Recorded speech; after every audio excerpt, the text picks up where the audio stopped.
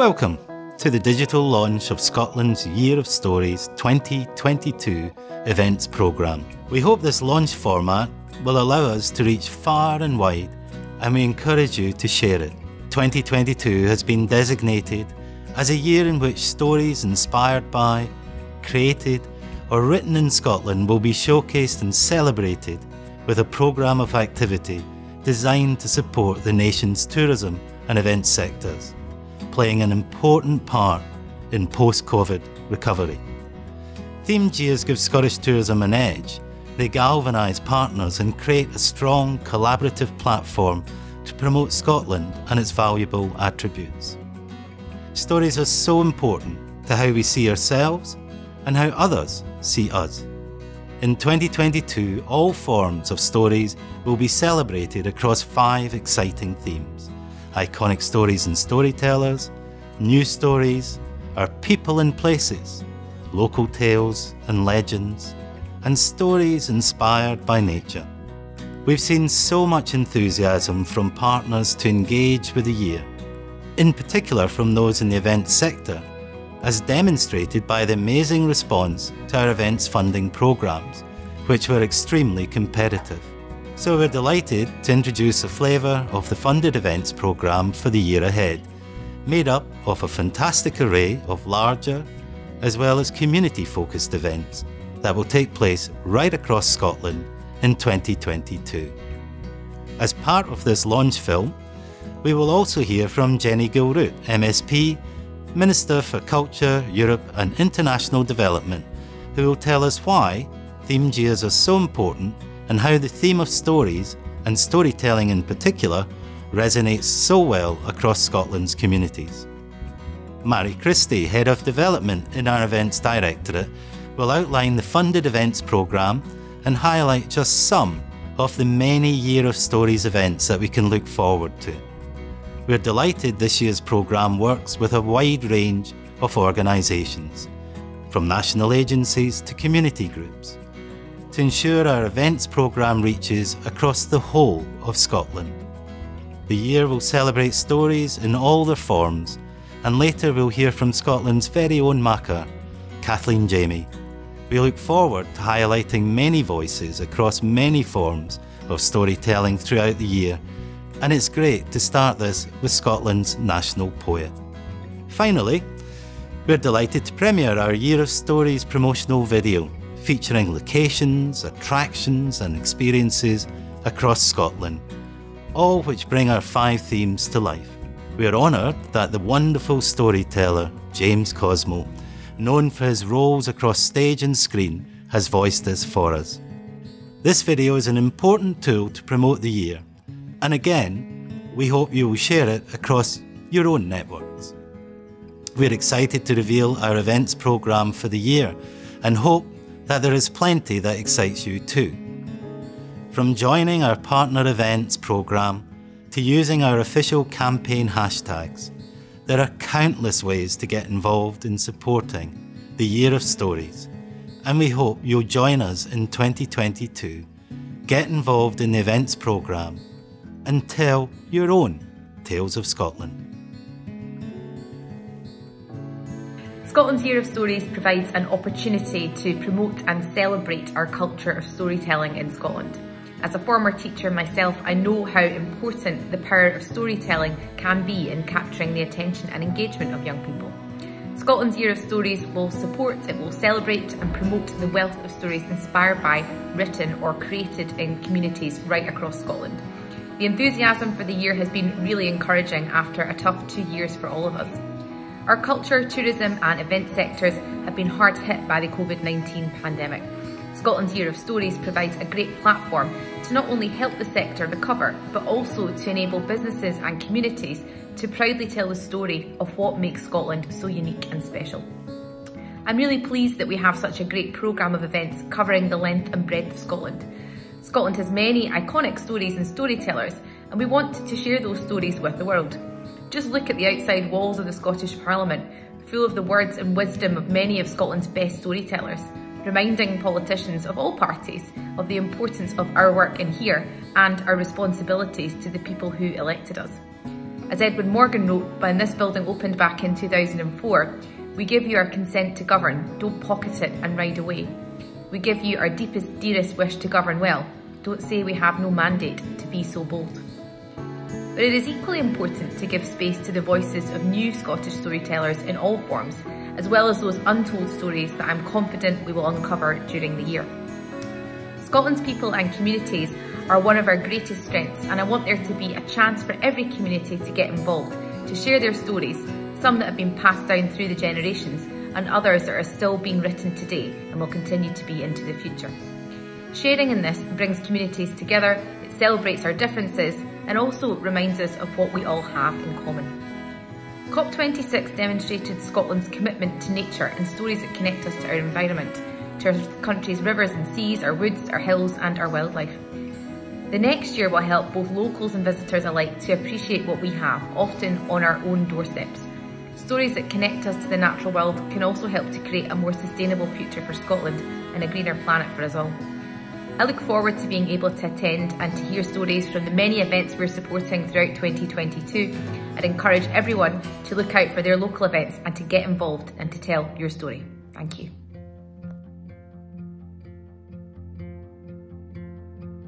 A vibrant events programme is at the heart of Scotland's themed years. Events animate our places and spaces, create opportunities for engagement, participation and celebration, and in 2022 they will share stories old and new. Today we are excited to announce just some of the funded events that are in plan. It's a huge, wonderful and varied programme, and we hope it will capture the imagination and present some of Scotland's stories in all their forms and in all their diversity in engaging and exciting ways. Across the programme you'll find a mixture of brand new and one-off events as well as specially commissioned programme strands within some of our most loved annual festivals. There are hundreds of partners involved in preparation for the year, from national to community organisations. Across the programme, you'll find iconic stories and storytellers, tales of our people, places and legends, and stories inspired by nature. Taking us across the year, here's just a flavour of what's in store. In January, Glasgow's Celtic Connections brings us Whisper the Song, a series of 5 new commissioned events celebrating Scotland's rich tradition of stories interwoven with music, song and film, focusing on Scotland as a new homeland, of tales of the Gaels, the impact of our people across the world, stories to save our world, and a celebration to mark 550 years since Shetland became part of Scotland. Also kicking off in January with its Burns celebrations is Once Upon a Time in South Ayrshire, a varied programme of events, exhibitions and experiences that will run across the year, chapter by chapter. In February, Spectra, Scotland's Festival of Light, presents Writ Large, celebrating the humour, seriousness and sheer gallus of Scotland's storytellers with some of the country's finest contemporary prose and poetry featuring in large-scale projections and neons that will transform Aberdeen. In March, in St Andrews, Stanza, Scotland's International Poetry Festival, presents Stories Like Starting Points, exploring the role of stories in poetry and including a brand new Young Makar's Poetry Initiative. Moving into spring, starting in April and running through the year, Stornaways and Lantar presents a series of events, films and special commissions celebrating tales from the Hebrides, both real and imagined, modern and ancient. Across May to September, Edinburgh, Benmore, Logan and Doig Botanic Gardens will host Of Scotland's Soils and Soul. It'll be a multi-sensory journey celebrating stories inspired by Scotland's rich and diverse plant life, from the rushes of Sunset Song to the real and imagined plants in Harry Potter.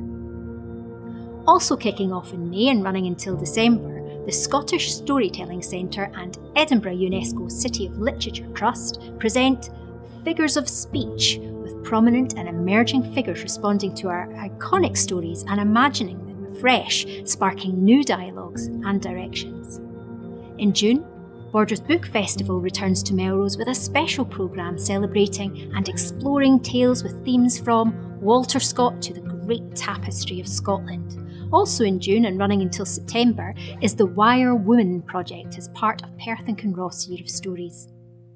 Throughout the year, community groups, creatives and cultural organisations will tell the stories of women from across the region, all connected through objects in the collections of the new City Hall Museum.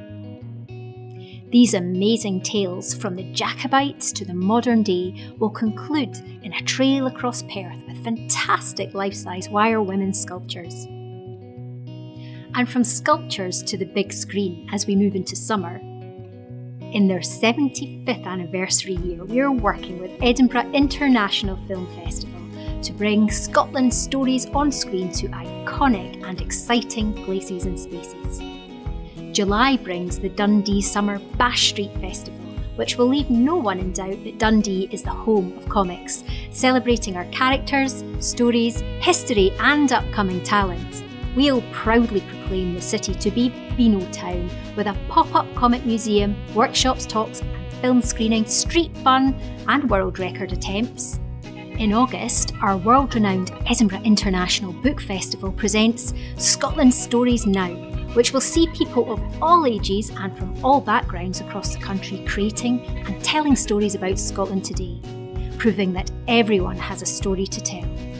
Stories will be gathered from communities throughout 2022 and will be shared in a flagship event series during the festival. Also in August in Skye, Shal and Gaelic singer Anne Martin lead Anthenya, a collection of songs, stories and objects from across the centuries exploring the connection between Scotland and Australia. In September, Murray's Findhorn Bay Festival will offer a journey of exploration and discovery, celebrating the area's heritage, landscape and people. Also in September, the Wigtown Book Festival in Scotland's national book town will present two new commissions: Into the Nicht, an immersive dark skies tour that finds inspiration in our unspoilt skies, and Walter in Wonderland, a whirlwind theatrical tour through the history of the nation's literature. Following that, head up to Northern Stories Festival led by Leith Arts Centre in Caithness. It promises a spectacular celebration of the stories of the far north. From the Orkney Inga saga to Neil Gunn, the festival will bring to life the often forgotten tales of Scotland's rugged northern coast. As the nights draw in across October to the end of the year, the programme keeps coming. Transgressive North brings us Map of Stories in partnership with our International Storytelling Festival. Film Ceilidh events will celebrate the most iconic voices from Scotland's oral storytelling traditions, whilst drawing upon the magic of cinema to invoke the places and the landscapes from which they emerge. Stirling Castle plays host to Tales from the Castle, an after-hours event that opens the gates to extraordinary stories and takes you on a journey through language and time. Scotland Stories community campfires, led by Scottish Book Trust, will take place across the country, engaging with communities and showcasing people's tales from their own lives, featuring Luke Winter's Story Wagon and culminating at Book Week Scotland in November. There are also a number of events that will take place across the year, touring the country. The RSNO brings us Yo-Yo and the Little Og, a new story celebrating our diverse cultures for early years audiences with an animated film and live performances at events and festivals across Scotland. Songs from the Last Page from Chamber Music Scotland will take place at book festivals, libraries and community spaces, and will create new songs from the last lines of our great and favourite fiction, turning endings into beginnings. Talking of new beginnings, for 2022 we're delighted to present a brand new events programme strand. The Community Stories Fund has been designed to support organisations and community groups to take part in and celebrate the year, spotlighting the unique stories that matter to them with new creative events, activities and programming. The fund is being delivered in partnership between Visit Scotland and Museums Galleries Scotland with support from National Lottery Heritage Fund. Thank you, National Lottery players.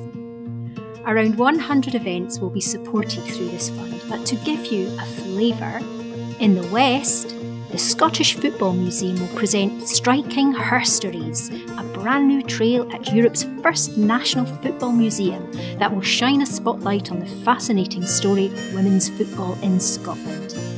In the East, Deaf Action present Preserving and Celebrating Edinburgh's Deaf Heritage as part of their new Deaf Festival, including a series of new film clips that capture their relationship with the deaf community.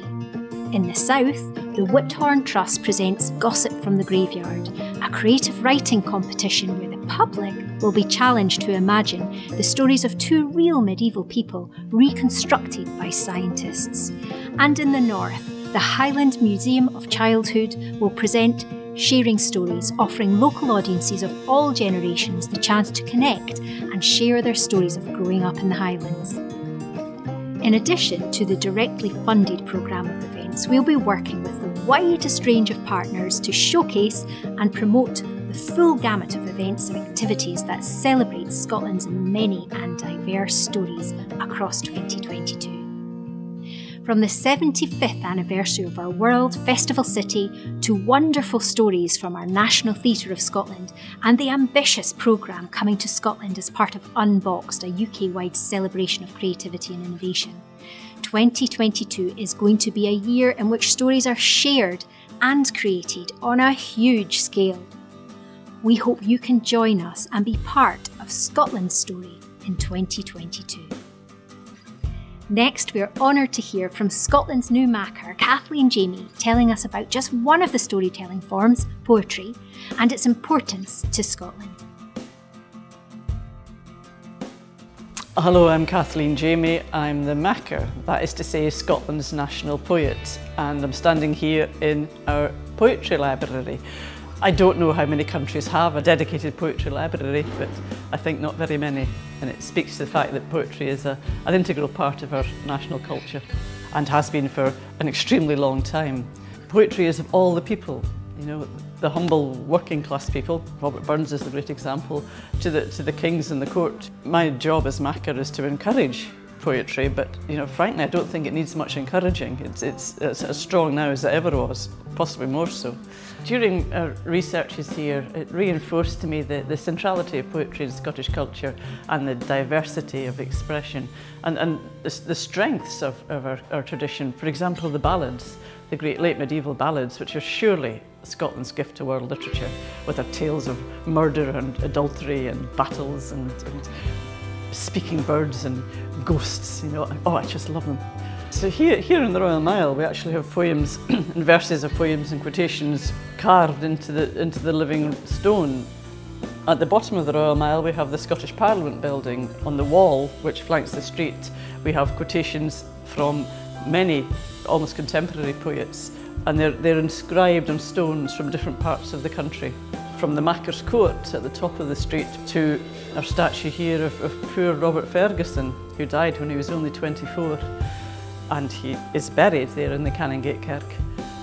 Ferguson's gravestone was funded by Robert Burns, who called Ferguson my elder brother in the Muse. And Robert Ferguson was a lively, engaged, fluent Scots speaker who wrote about his native Edinburgh in a ribald and fun and engaging way. And I often wonder, if we had no Ferguson, would we have had Robert Burns? I think Ferguson enabled Burns. As a working poet, and now national poet, it's very validating to have poetry and poems inscribed in the very stones of the capital city.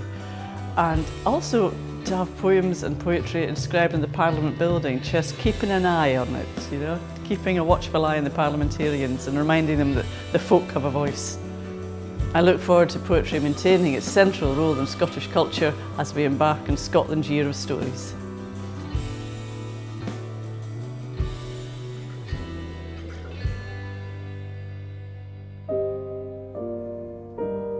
Scotland,